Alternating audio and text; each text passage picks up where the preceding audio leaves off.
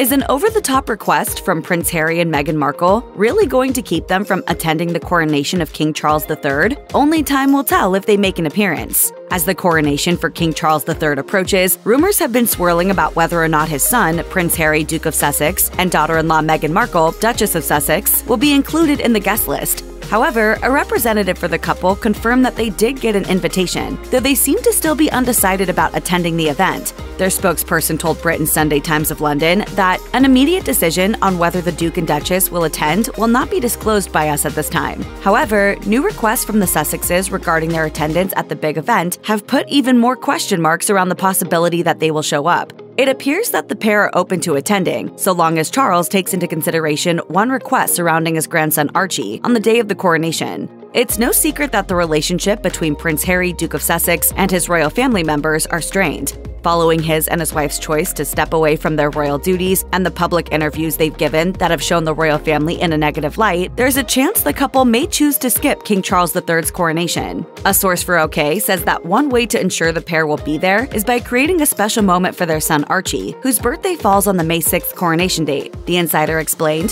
the Sussexes have asked for some kind of celebration or acknowledgement to be factored into the day's plans to ensure that Archie's 4th birthday won't get lost during the momentous day.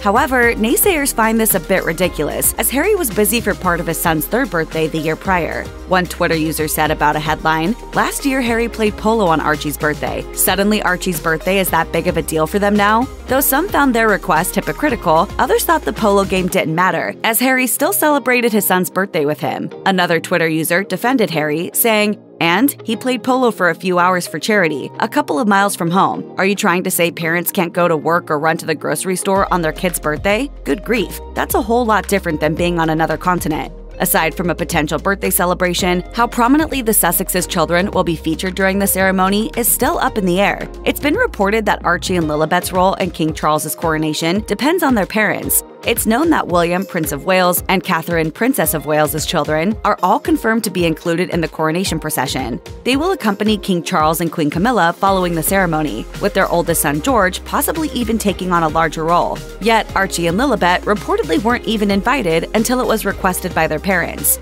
Author and royal historian Dr. Tessa Dunlop told True Royalty TV's The Royal Beat, "If you look at the footage of the 1953 coronation, who was very prominent, albeit briefly? Prince Charles. He was 4. Archie on his 4th birthday is definitely not too young to attend the coronation. And if you want Meghan Markle there, you need to invite her son." Assuming that Archie and Lilibet do attend their grandfather's big day, whether or not they'll have the same front and center position as their cousins remains to be seen. Ultimately, no matter what decision is made regarding the roles of the Duke and Duchess of Sussex and their children at the coronation, it's sure to be one that the history books won't soon forget.